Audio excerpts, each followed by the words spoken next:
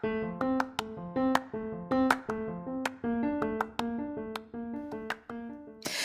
there, and welcome to the daily podcast where wisdom smacks us with kisses or love taps. I'm MichelleSpiva, a wisdom strengthening coach, your host, and practical priestess of wisdom. Mwah. Join us daily to gain wisdom and mental strength as we tackle innovative thinking, address emotional and behavioral life traps, and yes, provide you with some practical how-tos to wrap it all up. So settle in or crank up the speed 2x, whatever gets your mental processes firing as we dive in. Stay tuned.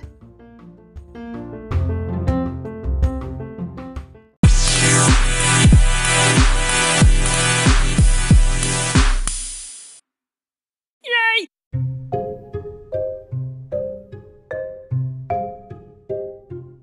Why do you keep coming out of your room? I told you, you're on punishment. Go back in there and think about your actions. Hey, this is MichelleSpiva, your practical priestess of wisdom, and I want to welcome you to today's podcast of Wisdom Smack. You know, I just want to say we're all in this together, and I want to talk with you today about this whole thing of distancing ourselves. And so join me on the flip as we start talking about when the cure is punishment. Yeah, I'm talking about isolation. I'll see you on the flip.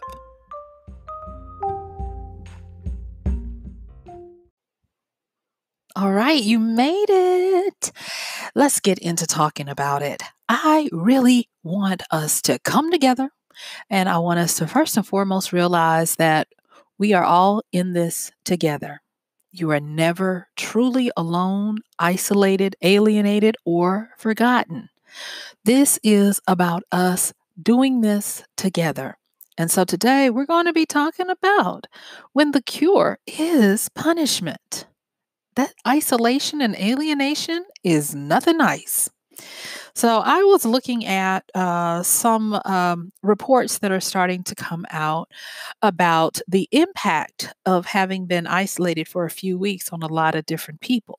And I must have sympathy on people who are not used to going from full throttle to a stall. And because I work from home and I write for a living and I podcast and I spend a lot of time alone, and when I say alone, I'm talking about without, having to go into someone's office and the like. I'm a little more adjusted to this than, my average person.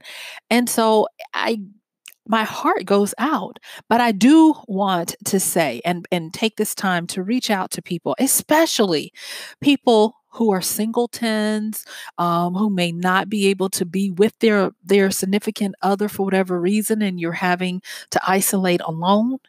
I'm giving you a digital hug right now because it is not easy, and you don't have to feel badly for feeling badly about being sequestered. So I wish I could say I've got some big revelation for you. I am going to talk a little bit about what this distancing does. And I don't know why I can't seem to say that word properly today. Distancing does. But hopefully I'll give you some insights, give you a little wisdom smack here and there, and hopefully help you to be more inspired and enlightened to make it a little easier on you, because it seems like we're in it for the long haul, whether we want to be or not. All right. And I looked at the psychological ramifications of solitary confinement, social alienation, and isolation. And guess what?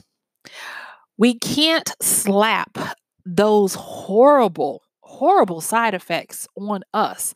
And the reason why we can't say, oh, if you are socially isolated or in solitary confinement, your heart will enlarge, you'll get hypertension, diabetes, you will have mental issues, your brain will actually contract and constrict, and all of these horrible things. We can't paint with broad strokes like that right now because we are not actually in solitary confinement. And the reason why we're not is because everyone is having to have distance.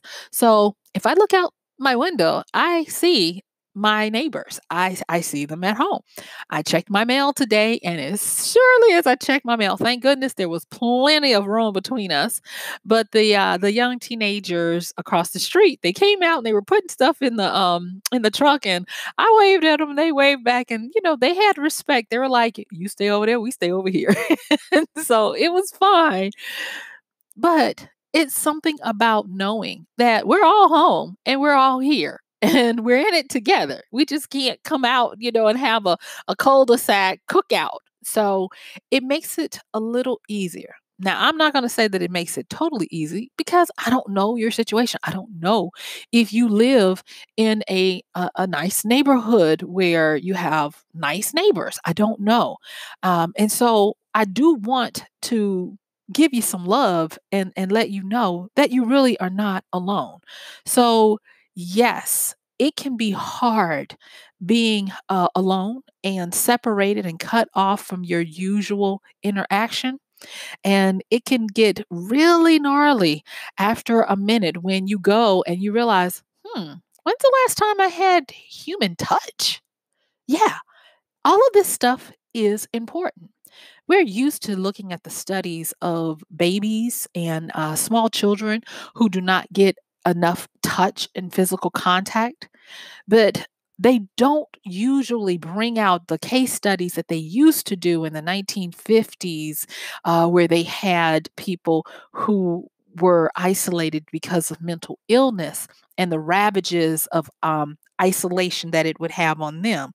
And so people don't get to have that at the top of their mind that no matter what, there's only so much Netflixing and sleeping and eating cereal out of a big mixing bowl that you can do. You have to come up for air and you have to interact. And I'm talking about interaction that doesn't just require you being on Zoom calls all day long, for work so that people can make sure that they are getting their work out of you. No, I'm talking about social interaction. And I like the way one of the references that I used and looked up today said it. They said that they have not used the term social distancing, but instead have used the term physical distancing because it makes a difference. When you tell someone to socially distance themselves, that means to cut off communication and interaction. And that's not what they're asking us to do, and it's not what we should be doing. Instead, we should be maintaining as much as possible our social interaction, especially in times like this. Because what do you do when every time you turn on your television or your computer, your smartwatch, or your phone, they're telling you somebody else has caught the the virus, or someone has passed away from the virus, or some area has run out of supplies, and it's kind of like, no, it's not kind of like, it is like you are a cast member in a real life slasher thriller where you can't see where the enemy is going to strike next. It's kind of like out of the darkness, a scythe comes and you're off with your head. And you're like, oh, I got God, and I know I'm kind of like laughing and I'm not trying to have gallows humor. What I am trying to say is that it's real out here, and we have to remember that we're not cut off. We're not dissected from the whole. We are not going to wither up and blow away like the dust of the wind. We are not. We matter. Even if it's for just this moment, we matter. And it has to be where we understand that we are greater together than we are apart. And I do I do get how hard it can be to make this transition. And so I also want to thank people who are finally getting to the point where they're like, okay, I'm going to take one for the team. I'm not going to go out every day and do my daily walk and all of this. I'm going to stay in so that I can be kind to those who have to, must, mandatory, essential, have to be out. and who are making that sacrifice to do that because I know it's hard. I know.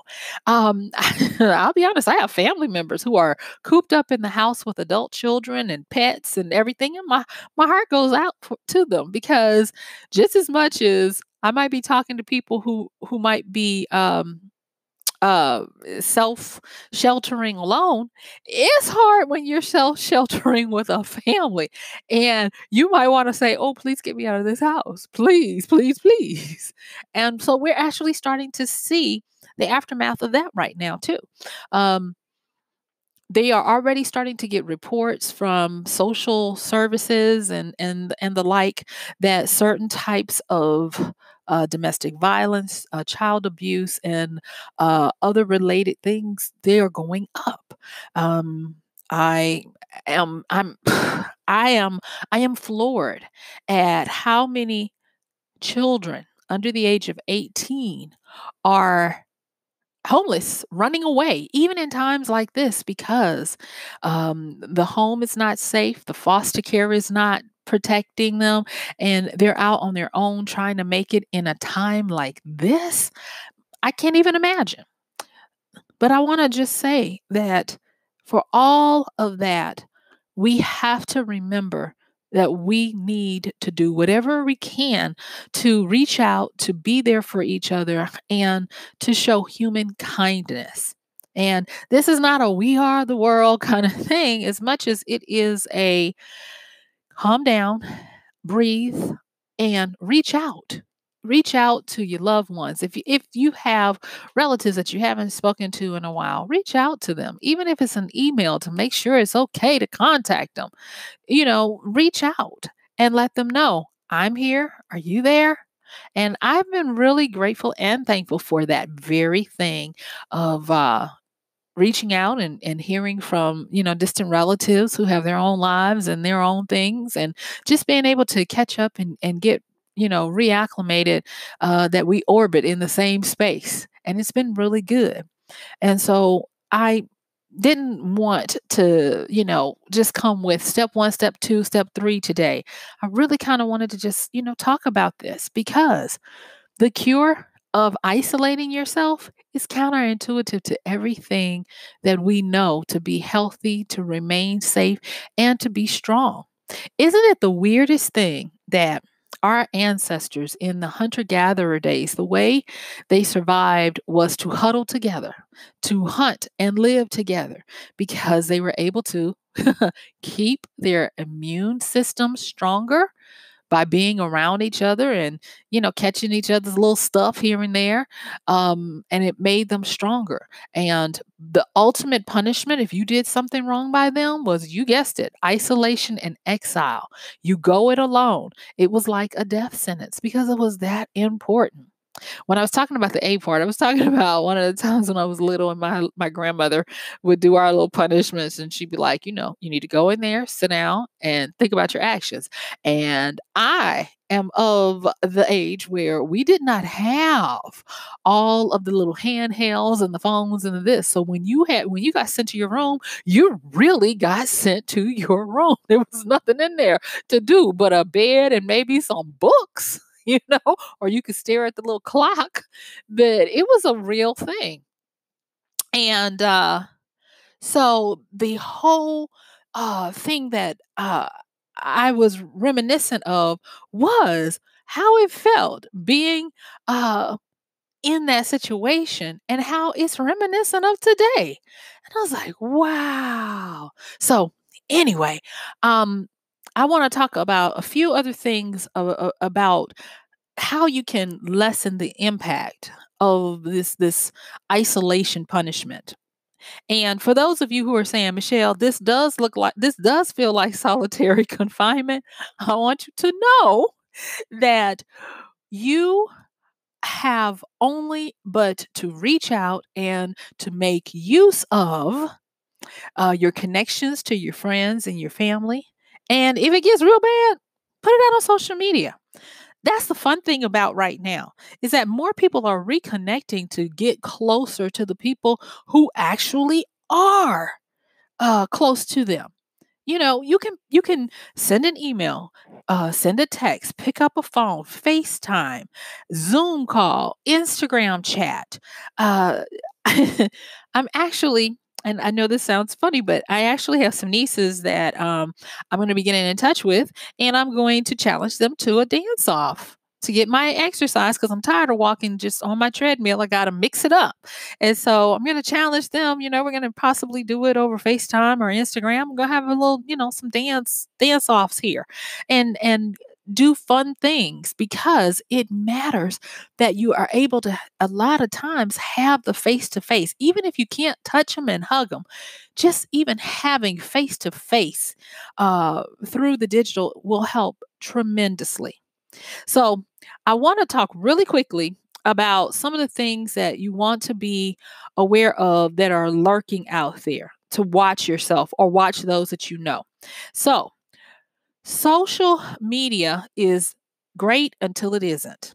And I'm not saying it's for you, but if you are feeling vulnerable, like you're saying, well, Michelle, I don't have family to do this and that, or whatever, um, I want you to get into some type of digital environment where the people have proven to not be vicious, where you do not knowingly, not knowingly, but where you don't get into troll farms and that and the like. Find places where you can congregate and reach out to people. Don't be bleeding all over people and sucking up all the energy in the air, talking about feed me, I'm needy. Don't do that. Give as good as you get. But vet the places. And the reason why is because there was a recent, let's see, what's the date on this one? There was a warning that went out on the 26th, well, just a few days ago, to be aware of the spread of extremism for people who are lonely and who are looking to be entertained or who are vulnerable to being swayed, seduced, and finessed online by groups who are classified as extremists, but who will befriend you. And you won't know that you're being befriended by someone with ulterior motives to sway you. Now, we've done a lot of different podcasts here to talk about mental persuasion and who's changing your mind. I did a recent Wisdom Smack Skills training on that, how to tell if you're being duped, and a lot of different ones that we've done on this podcast. If you want to go back and check them out, I encourage you to do so. But I want to just say right here and right now, be on the lookout. Even though you have more free time, even if you work every day. The fact that you don't have to get dressed, get up, get commuting, and go to the grocery store, on your way home every day or pick up something, you're giving yourself anywhere from 2 to 4 extra free hours that you wouldn't normally have if you were continuing to have your normal schedule. And so, with all that free time, it's going to be filled some kind of way. So beware and be wise. That's what I really want to say. And the next thing is to don't get don't get seduced by disinformation and tantalizing headlines. Some of the biggest the I don't want to call anybody names, but people are being pawns. And I did a podcast talking about from pawn to player. Understand the game that you're in. And when someone puts something on the internet, that doesn't make it true. And it's getting actually harder and harder to vet even the information that's not true because you have so many people trying to be the first to crack something to get the scoop that someone will put out a hoax or a snippet of truth with filler and fluff, and they'll just repeat it and repeat it and repeat it, and then it'll get picked up by what are supposed to be reputable blogs and media sites, and before you know it, a few days later, and somebody's got to put out a retraction, but by then enough people have heard it that they believe it. And I will tell you, a retraction has way less efficacy than the initial reaction to misinformation.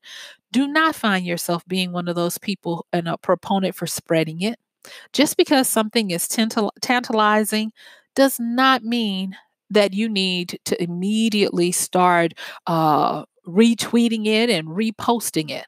Take just a few minutes. Google if you have to. Just start with even just a Google and check and see, where did this come from? In my other podcast where I talked about, not being duped, ask yourself, who wrote this? What is their goal for writing this? What do they believe and stand for? Who are these people? What is what is this blog? What is this media company? And do a little due diligence before you spread it, because you do not want to be an unknowing foot soldier for foolishness. Don't do it, because many predators, not even the extremists are one thing, but you also have predators who are out there who are on the hunt to recruit you, corrupt you, and steal from you. There are going to be so many things in the aftermath that we can't even think of right now, that will become the new norm of how we have to be diligent to protect ourselves after this event. There are some very clever people out there that will come up with inventive ways to either separate you from your money or separate you from your freedom and your liberty. Be aware of when you had a gut feeling. Don't push it off as just, oh no. Trust your gut. Follow it through. Be leery and skeptical. I would say in times right now, up your skepticism 100-fold. In God we trust, everybody else we check out, is how my grandfather used to say it. Nobody gets a free pass right now. Check everyone out, because people with the best intentions will send you stuff that will lead you down a path that you can't come back from. So please listen to wisdom and take a moment to not just believe everything you say because you're lonely and you haven't talked to anybody and you're just doing stuff to be doing stuff. The old folks were right when they said an idle mind is the devil's workshop. So I want you to be aware of that. So, of course, I don't want to just tell you don't, and not tell you some do's. Okay. So I want you to do different things. Yesterday, I talked about how you can have many different options, and I gear it towards options of survival and livelihood. But today, I want to give you some other options when you find that you are having to physically distance yourself and you might be in a solitary situation. You can practice the arts. That is one of the biggest things. Before, when we had the Renaissance, the European Renaissance, as I have studied it, so I'm not going to stand 10 toes and say this is how it was. It's just that from what I've studied, the expression of the arts was a honorable thing. And most people, when they were done with their labors and stuff, they would come in, they would practice, and they would engage in the arts, whether it was drawing or some type of sculpture or whittling, or it was playing an instrument, or it was writing or poetry, or or even, and get this, ciphers. Yeah, ciphers. Whether puzzles and the like, whether it was engaging in some kind of form of that, that is how they were able to entertain themselves, whether they were with people at night or by themselves. And there was nothing for you to see young people who were shepherds, male and female, who would have to be out in the fields with their sheep for days on end, and they were fine. It was just them and nature and the sheep and maybe a dog, and they would engage in ways of keeping themselves entertained. And we are now full circle where we're going to have to engage in a way to entertain ourselves. And I will tell you, I am the first one to say, without electricity and Wi-Fi, I'm going to be honest, I'm in the struggle. And so what I normally am doing and taking for granted, I am now being cognizant to pull back from that and pull out some of those books on my shelves and starting to go back and read some of those, and getting used to uh, learning how to be self-sufficient in my entertainment, in my downtimes, before I fall asleep and those kinds of things. And I also want to say that, like I said before, move your body. You have to exercise.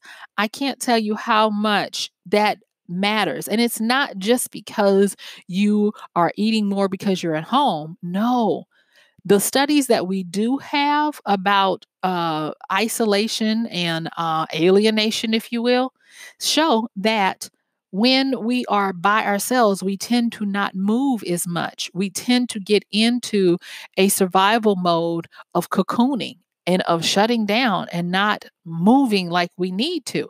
And so, if you have found that, this last week or 2 weeks, if you've been, staying in place, get up and move, and don't just do the same thing all the time. Mix it up.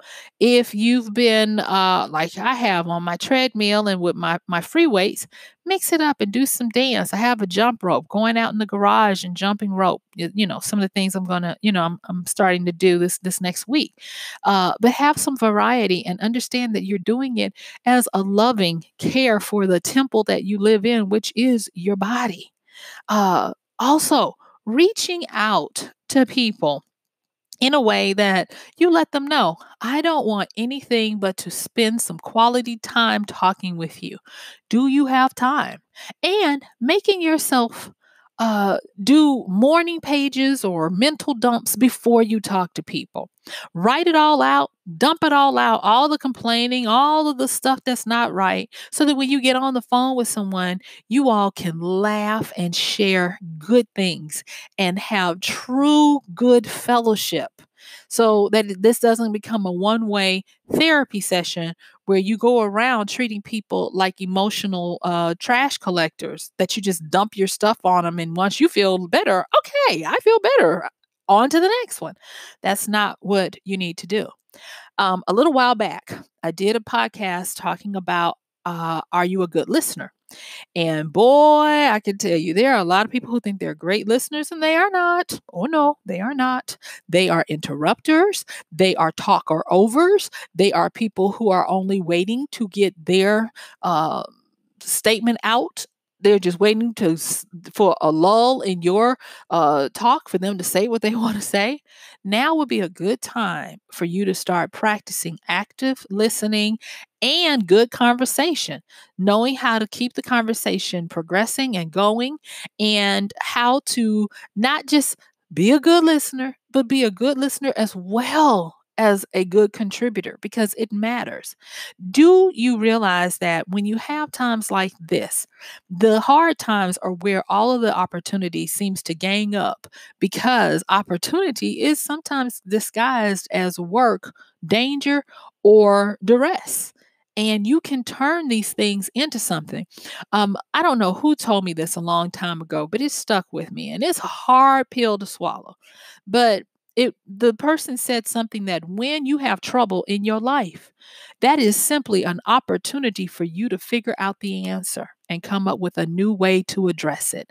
It is life's way of helping you to think differently, move differently, and be different. And I want to tell you that because you are in isolation, because you're not supposed to be moving around and all of this kind of stuff, and you're finally, hopefully, getting somewhere, and as my grandmother would say, sat down, get somewhere and sat down, not sit down, sat down. Hopefully, you're going to take good opportunity of this time to collect your thoughts, like she would say, and learn how to be a better version of you. Learn how to self-soothe by understanding how to entertain yourself in ways that are not destructive. Don't binge watch so much Netflix and streaming services to your, bloodshot eyes, only to get up and do it again the next day if you find that you're not necessarily working. Take the time to shock yourself by determining to come up with something that you never came up with to solve an issue. So say, for instance, maybe you are someone who is at home, not of your own free will and not working for someone, and you are in a new situation where it's very scary. Take this time to Understand that truly you are not alone and that you are able to get to the heart of the matter of getting still and getting quiet to hear and to know and to be the person that you could always be.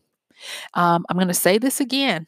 I said it in many other podcasts that during times like these, this is when, especially for the United States, we had the most inventions, patents, and technological advancements to ever come. That's how we are. Necessity is truly the mother of invention, and this too shall pass. The cure might feel like a punishment when we're asking you to isolate, but it doesn't have to be. You've got this. We've got this. You are not alone. Everybody is having to do the same thing. We are in solidarity and we are in this together. So, yep, guess what? My time is up. I really want to thank you for yours. This has been Michelle Spiva, your practical priestess of wisdom, with today's podcast of Wisdom Smack. Now, in the few seconds that I have left, I want you to challenge yourself to do something that you're not used to doing. I just saw this when I was looking down at my notes, and I forgot to tell you that one of the fastest ways to help you to get over the sting of being isolated is to work with your hands. Even if you learn how to do funny things with your fingers, to make animals with your fingers, do something, but start now and stop fixating on what you can't do. Be grateful. So that's it. This is a daily podcast. So I'm going to see you tomorrow. And thank you so much for listening. Have a good one. Bye.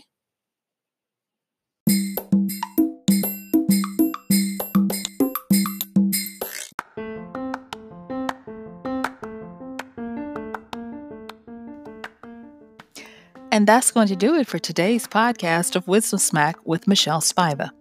If you like this podcast, please help us get the word out. Like, comment, subscribe, and even share. And if you really like it, please help us continue to get the word out by considering using this show's link for Amazon. So when you want to go to Amazon and you do all of your general shopping, please use MichelleSpiva.com/AMZ. It's simple as that. It doesn't cost you anything extra, and this show might receive a little bit of commission that will go towards helping to further get these episodes out to you and to others. So thank you so much for listening. This has been Michelle Spiva with Wisdom Smack. Bye.